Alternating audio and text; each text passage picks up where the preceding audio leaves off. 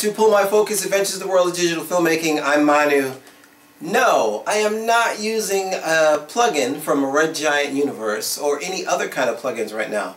What you are looking at is me shooting my video with a Sony Digital 8 camera. This is a camera that's similar to technology that I would have used in the 90s to shoot some of my higher resolution stuff. But not only am I shooting on a Digital 8 camera, I'm also shooting on my Sony 4K that I would use today. The reason I'm doing this is because I'm going to be looking at, for the first time, not for the first time, well, really for the first time, the Topaz Video AI software in its 4.0 version. I've used it a little bit in the 3.0 version. I've used it for some client work. It's amazing, but I just wanted to do a little fun thing where I purposefully shot on older technology to see, can I bring this older tech a little bit close to new tech? So without further ado, let's see if this stuff actually works as well as they say it does.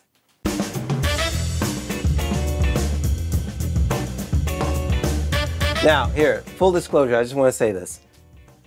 This is not the use case, the best use case for this software, okay? I'm kind of poking fun and, you know, having a little bit of fun here, but taking high 8 footage from the 1990s and upscaling it to 4K, probably not what you want to do with this software. First of all, software is not cheap. Second of all, it uses AI, so it needs some information there already. There's not much information in what I'm going to be doing, but let's just take a quick look and just goof around a little bit. So here we are in Topaz Video AI. I'm gonna hit browse and let's go to my high 8 directory and just grab something from here. Now, like I said, this is not the scenario you kind of want to be in, right? This footage is probably as good as it's gonna get. And let's see, let's grab. There are some things that Topaz Video AI can probably do, but let's grab, let's see, it's going in, scroll a little bit to where I come up to the screen. Not the crotch view, you don't need the crotch view. So what we're gonna do is set up some presets here. Let's see, let's try and upscale this to HD. All right, output resolution, frames, looks good. Stabilization, motion deblur, frame interpolation. All that is AI enhanced. Can you enhance him right here? Can you enhance it? Can you enhance it? Can we enhance this? So all that will get some benefit from AI. All right, so after a few attempts at doing stuff here, I actually did get a little bit of improvement. I ended up using the upscale to HD resolution with interlace progressive as a video type and AI model as Iris LQ. And what's interesting is that it did manage to smooth out some features from the older video. But once again, look at that. How amazing. Holy smokes.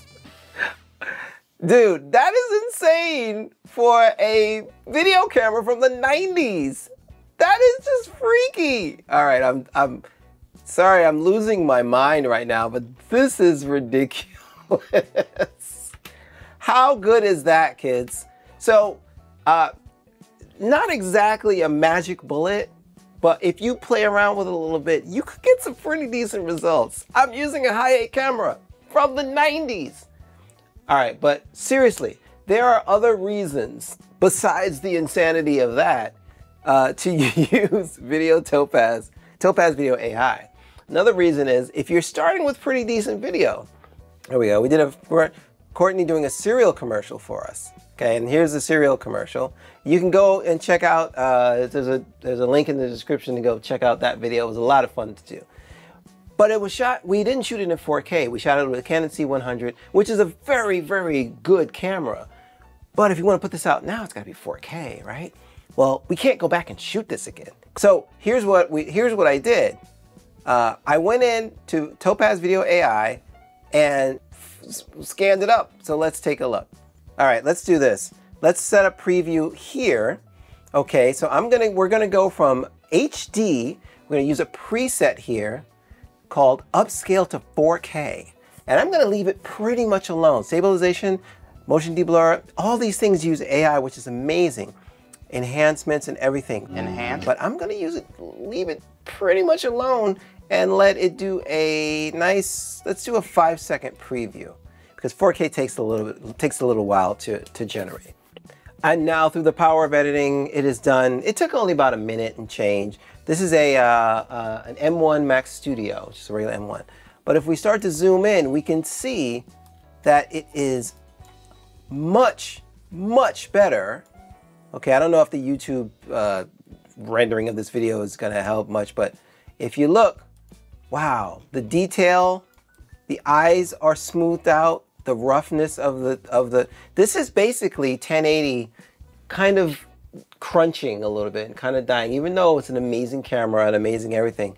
But the results here, and this is just me clicking a button, if you dial in and start playing with the iris models and the different models that are in Topaz Video AI, it gets insane. So here we go. We have now upscaled this to 4K, and it looks beautiful. So we've had situations where we've gotten footage to edit, and the A-roll footage is beautiful 4K, and then the B-roll footage they shot on a DSLR, and not even with a gimbal. So how do you make that 4K look like, how do you make that DSLR footage look like a 4K? Topaz Video AI saved our butts and turned that okay footage into amazing footage. The last thing I want to tell you about is the ability to do slow-mo. Now this is a game changer. Topaz AI's ability to take 30 frames per second footage and turn it into slow-mo footage is unparalleled. Now you can do this in Premiere Pro, but I've seen kind of, I don't know, the results using optical flow and its frame interpolation in Premiere can only carry you but so far. Let's see how amazing it is in Topaz AI when they have AI and stuff to work with. So what I'm gonna do is, I've got some footage of a pinball machine that we shot a while ago for a thing that we did, and we're gonna say 4K slowdown, keeping the same resolution and the same frame, well, not the same frame rate, but the same resolution and whatnot. Let's do a preview and find out how good this looks.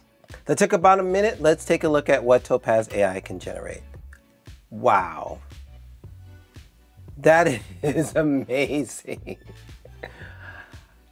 That is just stunning. There's a few hiccups here and there, but if you're looking for a better way, to do slow motion, and you're trying to find a better solution than Premiere's optical flow, wow, that's insane.